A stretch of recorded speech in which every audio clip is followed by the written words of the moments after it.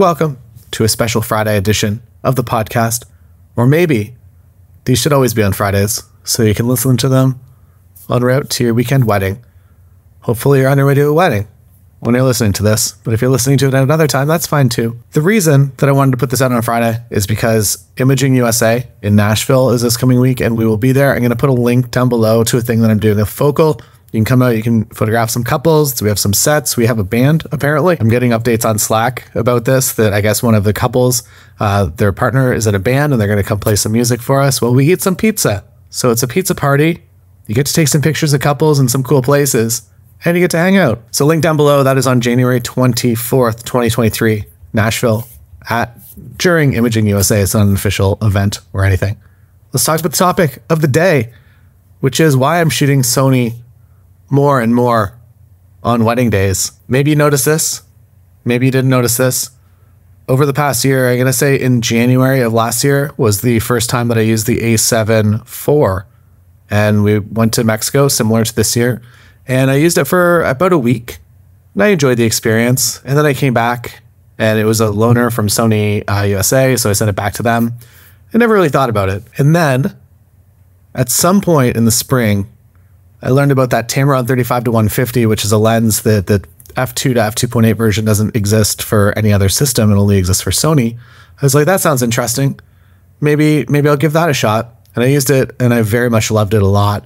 And I actually bought a Sony A7 IV because of that, and then ended up collecting a few of the primes that I typically use on a wedding day. I left the 85 out, which is a bit weird. So I shot 85 in my Nikon days pretty much primarily as my main lens. I left that out. I went with the 50 and the 35. And then that Tamron 35-150 is kind of my main lens for the ceremonies for sure, as well as other parts of the day. Now the question is, will I be using Sony this coming season? Because there are a few limitations currently, at least with the offerings out there. And they make my workflow a little bit challenging as a hybrid photo video creator. And that limitation right now, at least I'm using the Sony A7R Mark V, as well as Sony A7 IV.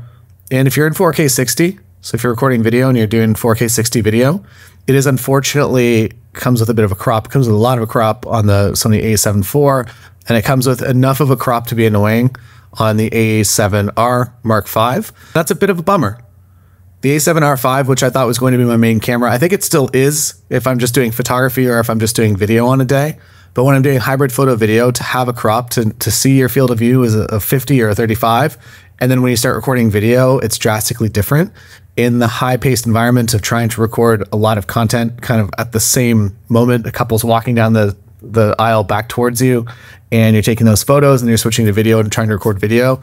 The A7R Mark V, in some instances, I don't know what the deal is. So it kept up some of the time. It was totally fine. Then I take a bunch of photos, the buffer would clear. And then other times it would not clear and it would kind of hang and go kind of slow. And because of that, I don't know if it's going to be my main hybrid camera for this year. My main hybrid camera of last year was the, I guess I did use the A7 IV a lot, but I was recording in 1080, 60 frames per second.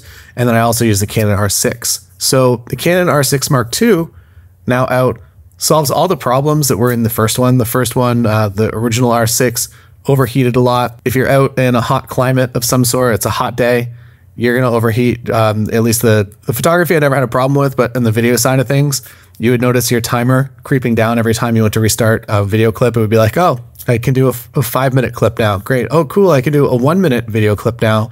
And at some point it would read 0 and the camera just had to sit somewhere roughly cold and just do nothing for a bit, which was a bit annoying as a wedding photographer. The workaround is that you would actually have 2 of them and you'd shoot one up until the ceremony and then you wouldn't touch the other one. And then at the ceremony, you would switch to the fresh camera and it was usually fine. That said, that's a bit of a ridiculous workaround. But with the Canon R6 Mark II, it seems like all those problems are solved. So the problems that I had for hybrid workflow, with the exception of one problem, but the one problem isn't really a problem, it's more of a marketing thing, or I guess maybe not this time. So there's a physical switch to go between photo and video, which means that if you just hit the record button when you're in photo mode, you go into automatic video recording, which is a bit of a bummer. So you're recording at f8 or whatever the camera chooses. You don't get to choose white balance. It just kind of does what it wants in automatic video mode. On the original R6, this was an intentional, I'm going to say an intentional Canon hammer, where they were like, you should buy the R5 if you want to run something like aperture priority video, or you want to be able to set something like 4K 60 to your record button, so you're just able to easily record when you're in photo mode. Now there's a physical switch, so it seems like it's a less intentional thing, that you can't just map nice settings to that record button when you're in photo mode, but it still is a bit annoying. Switching photo to video mode, very easy. It's on your left hand though, so it's a two-handed process now to switch to video mode from photography. So workflow wise, I'm not gonna say it's better or worse. It's kind of a wash, it's kind of the same. So instead of changing your little dial on the top from C3 or from manual settings to video mode, you're now just switching a switch on your left hand, which I guess is better, but still not perfect. The buffer on the Canon R6 Mark II clears very fast, even with slow cards. The Sony a7 IV also clears very fast as well. So if I am shooting hybrid on Sony, I will likely be on the Sony a7 IV. For the rest of my workflow, for the content that I'm doing here on YouTube, or for commercial work, or really anything else, I will be using the Sony a7R Mark V, but I don't think it's going to be my official hybrid camera of the year. And barring any other surprise releases from either of the brands, I will probably be spending a little bit of my hybrid time this year on the Canon R6 Mark II. Spoken to this in the past, the annoying thing with Canon is there are no third-party lenses, so you can't use that Tamron 35 to 150, which I want to use for every ceremony. So that's a bummer there. It feels like I'm going a little bit backwards in time when it comes to the fact that I now have to buy a 70 to 200 again, as well as a 50 or an 85 or 35 or whatever I'm going to be using. And that, to me, is a little bit sad. So it's going to be hard. I'm going to say the last half of the season on the a7 IV, and I really, really enjoyed the experience of it. I think that in terms of the production quality I was giving to my couples, I think that it was better than it had been the previous year with the Canon R6, because it's just a little bit faster to switch between the two from photo to video mode, as well as the versatility of the shots that I was able to get. So I will feel like I'm going a little bit backwards in time, but the benefit is that I will get to shoot 4K 60. But if you've ever seen a side-by-side comparison of 4K 60 footage versus 1080 upscaled, you might notice something interesting, specifically when it comes to weddings, is that people are probably going to look a little bit better in 1080 60 footage upscaled. It kind of somewhat, I guess it's not really accurate, but it kind of adds a mist filter a little bit to it. So if you're running 4K 60 footage and you have a mist filter in front of it, I'm going to say that that footage is going to be roughly weirdly comparable to 1080 60p upscaled, at least kind of in my rough testing. Maybe I'll run a more official test on that, but I like the look of 1080 footage upscaled to 4K. And I think that my couples, for the most part, they're all not models. They are having professional makeup done most of the time, but they're not models. And I feel like the additional layer of kind of softening is a nice to have in a lot of cases. Obviously, 4K 60 footage is going to look better on a big monitor, but for the most part, people are watching these videos on their phones now. And I know it's not what our intended use is, that we want them to watch it on a projector and rent a full theater for the first watch. But the truth of it is that most of the time they're going to be watching it on their phone. And when it comes to that, while it might not be the correct thing to do, I do feel like upscaling to 4K it looks good to me. I'm happy with the footage. So yeah, that's the challenge with doing a thing that camera brands really don't design cameras for. I'm happy that it's finally gotten to the point that they're accidentally creating buffers that clear fast enough for this to happen. For a long, long time, I could only shoot on Nikon DSLRs because they were the only ones that cleared the buffer fast enough to switch to video mode quickly.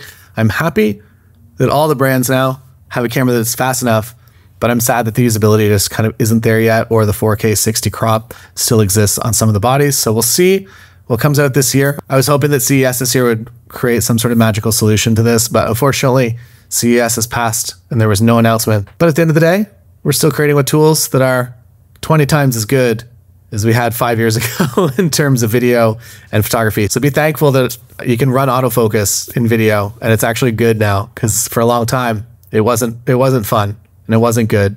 And your footage, looking back at my older films, it's not out of focus, but a lot of it's pretty soft. Maybe that's the mist filter. My mist filter is just missing focus by a few centimeters. Thanks for watching this bonus episode, this Friday bonus. And if you are coming to Imaging USA in Nashville this week, there is a link in the show notes or on the YouTube video if you're watching this on YouTube. And I'll hopefully see you there. Other things that are happening, WPPI is on March, I think it's like 6 to 10, 6 to 9, something like that. We'll be there. We'll be doing some things. If you're there and you want to come early on March, this isn't announced yet, but on March 4th, a few days before WPPI, or maybe one day before, we're actually going to be doing another kind of mini Nautic conference where we go out to the desert. We have permits for Red Rocks Canyon, which is awesome, as well as another spot. And we'll be bringing couples and you can come and shoot portfolio. It'll be myself there for sure, Carolyn Tran as well, and perhaps a surprise guest that we're working on. We'll see how it works out, because to ask somebody to come 2 days early for WPPI when they're going to be there for like a full week in Vegas is a big commitment. And then beyond that, a few weeks after, March 20th and 21st, I will be, I think maybe the 21st, 22nd, I'll put links to this in the show notes. I'll be in Brighton, followed by Glasgow later in that week. So the 23rd and 24th, we are in Glasgow at a conference called Photography Farm Thrive. And then I'm home for a few weddings, and then we go to Iceland for a hybrid workshop in April. That one is sold out. There is a bit of a wait list, and Cole and I are thinking about doing another one. We can potentially do one the last week of June, which might be too tight, I think, at this point. Or we can do one maybe later in the fall. Put your name, maybe send Cole a message and get on the waiting list for that if you are interested, because it's going to be a heck of a lot of fun. One thing there is still tickets for, there are, I think, 18 tickets still available for our Focal Hawaii Nautic Conference 2.0. So this is the full-size version. Nashville is kind of like a 1.2, and then we'll call WPPI a 1.6, and then the full 2.0 release of Nautic Conference is in Hawaii the first week of May. So if you're interested in coming out to Hawaii the first week of May, or I guess maybe the last days of April also, if you want to make it a longer trip, we're going to set up a bunch of shoots for you. And Sam Hurd's going to be there, Scott Robert Lim, Carolyn Tran again, myself, Nicole Ashley, my wife Lindsay. We'll all be there, and it's going to be a heck of a lot of fun. We have a really cool spot for that. So yeah, links below if you want to come to the Focal Nautic Conference 2.0 in Hawaii. 1.0 was in Banff, and it was amazing. 2.0, the weather's going to be even warmer, which is nice. Banff was great. It was a little chilly, some of the shoots, some of the mornings. Hawaii, you just get that comfortable weather that's just nice all the time. Thanks for listening. See you again next time.